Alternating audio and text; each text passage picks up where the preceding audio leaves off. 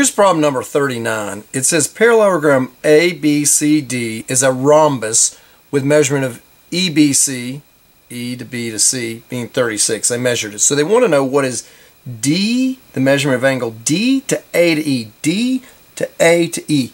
So they want to know that measurement right in there, that guy right in there. What's his measurement?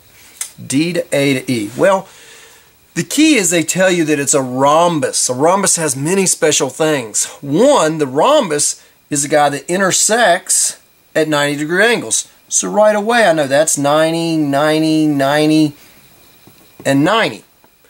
I also know the other interesting thing is that it bisects the angles right here. So if this is 36 on this side, this is 36 on this side.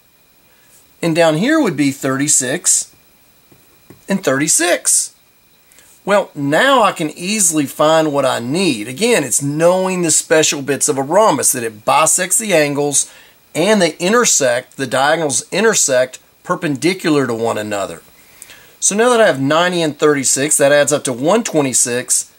126 and 54 degrees will make a triangle here of 180 degrees. So it's 54, option B. Just got to know your rules about a rhombus.